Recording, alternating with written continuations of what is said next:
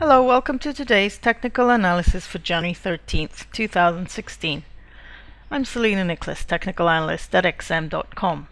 Today we'll look at the euro versus US dollar on the daily chart.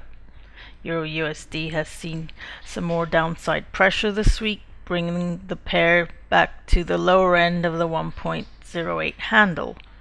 There is a barrier to the upside from current levels, and this level comes in around 1.0850, and this is also the 38.2% retracement level of the December bullish run from 1.0520 to 1.1058.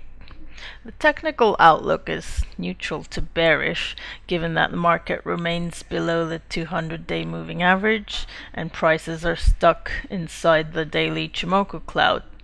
Also, the Tenkan-sen line, which is the red line, has crossed below the Kijun-sen line, giving a bearish signal.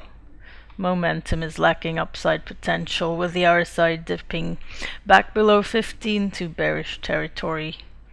There is important support at the January 5th low of 1.0709, which is near the 61.8% Fiboancci retracement level.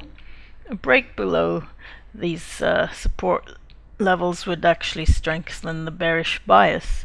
The key psychological level below is at 1.05, which if breached would trigger another down leg and bring a resumption of the downtrend that started from 1.1713 back in August 2015. Thank you for watching and have a great day.